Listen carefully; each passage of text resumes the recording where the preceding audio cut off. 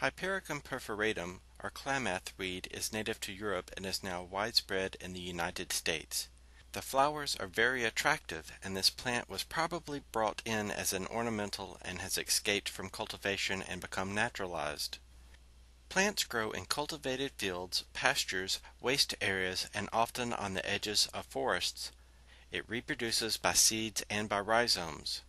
The rhizomatous perennial habit of this species makes it a difficult weed to eradicate and allows it to compete with and replace natives.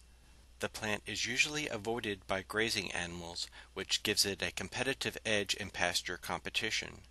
Plants contain compounds that, when ingested by light-colored animals, cause the skin to be photosensitive and produce severe sunburn conditions. Klamath weed is an erect, semi-woody, perennial, rhizomatous herb. The stems are often winged.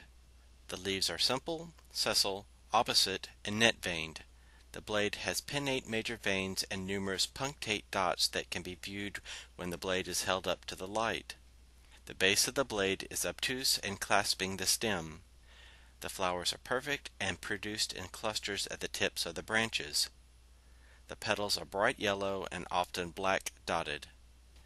The fruit is a capsule with many small brown to black cylindrical seeds.